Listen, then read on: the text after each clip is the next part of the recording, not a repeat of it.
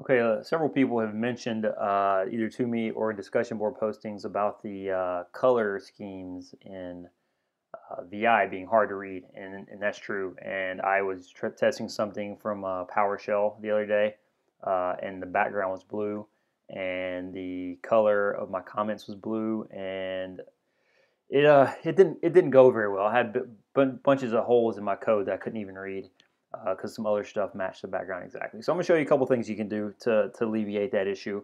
One is if you're in VI and you want to turn the color off completely. If you're in command mode, basically hit escape and then type :syntax off. That gets rid of the colors. So that should solve the problem. However, I kind of like the colors because it helps me fix my code.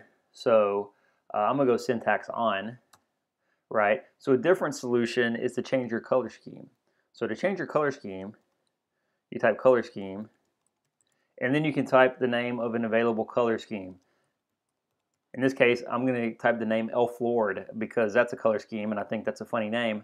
So if you do that, did that even change?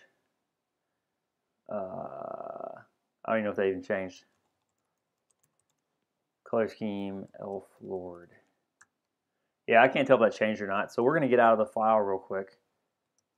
And on our system, if you run this command, ls user share vim74 colors, it tells you of the installed color schemes for the system.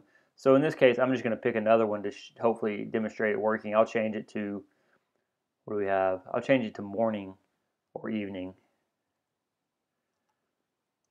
Color scheme morning. See, that changes the color scheme. So maybe you like that one, maybe you don't. Color. Funny, it's not funny. Color scheme, if you type colo, that's enough of the word to get it. So you don't have to even type color scheme entirely. So that changed it to evening. So you can play with these, basically putting each of those words in there to figure out what color scheme you want. And then you can change your color scheme to something you can read. Couple other notes. I'm going to get out of the file. I changed my color scheme to evening. Oh, I can read it now. I got out of the file. I got back in the file and it's back to the old thing. So if you don't want to have to change it every time, you can create a vimrc file.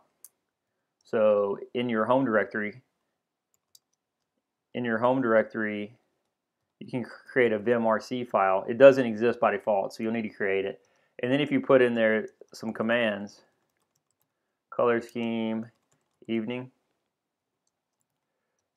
now if you get in the file, it loads that color scheme every time. So you can do the same thing for any vim command. If you say we put syntax off,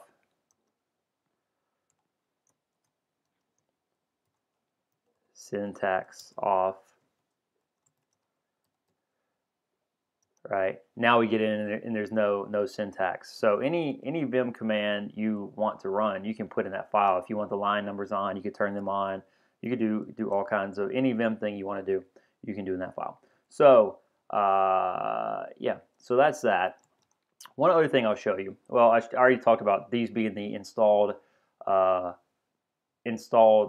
system, the system installed color schemes.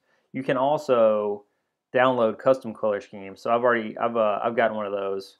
I've downloaded a custom color scheme, and it's called green tea. Colo green tea. And you see, and that's what it looks like. So if you want to have some other color scheme, I'll show you how to do that.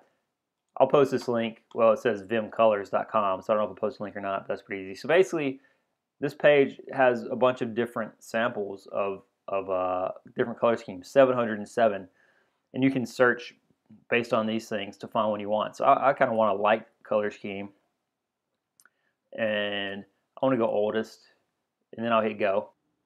So then I get all these light color schemes, and I can search around to find the one I want. So once I find the one I want to try to use, then I'll click on it. I'm going to use Grovebox. That looks kind of cool. I click on it. It shows you some stuff about it. You're going to go over to View in GitHub. You're going to go into the Colors directory, and then you want to click on the file name, and then we want to look at the raw format. So once we get that, we need to get this file onto our system in a particular location, and that particular location is relative to your home directory. There's a directory called vim. Well, there's not. There needs to be a directory called vim in colors. So if you are just now doing this for the first time, you're going to want to cd to your home directory, and then you're going to want to do make dir -p.vim/colors and hit enter, and that should create the directory for you. Right, I just did that, and it created a colors2 directory that I didn't need. But you want to have one called colors. I already have colors, so I'm going to cd into the colors directory now. And once I'm in the colors directory, you'll see that I already have my green T. I can't remember if I showed you that before or not. But now we want to download that new color scheme. So we can type wget, which is a command line utility to retrieve files from the internet. We can put this URL, and then we can paste that in, and it'll download that file. So now if we look, I have another Vim file called grubbox. So if I go edit my file that I was looking at before, and I put in grubbox, not grubbox, colo grubbox, it changes the color scheme to that grubbox. And if I want that to be my permanent color scheme, I need to edit my vimrc file.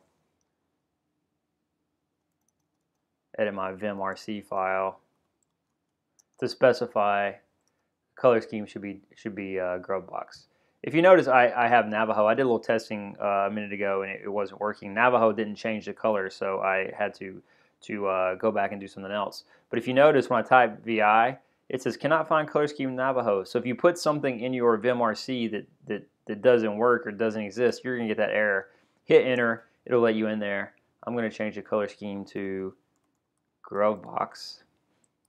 And now when I open my file, it opens in that color scheme. So those are a couple ways you can deal with this color issue we've been running into with Vim.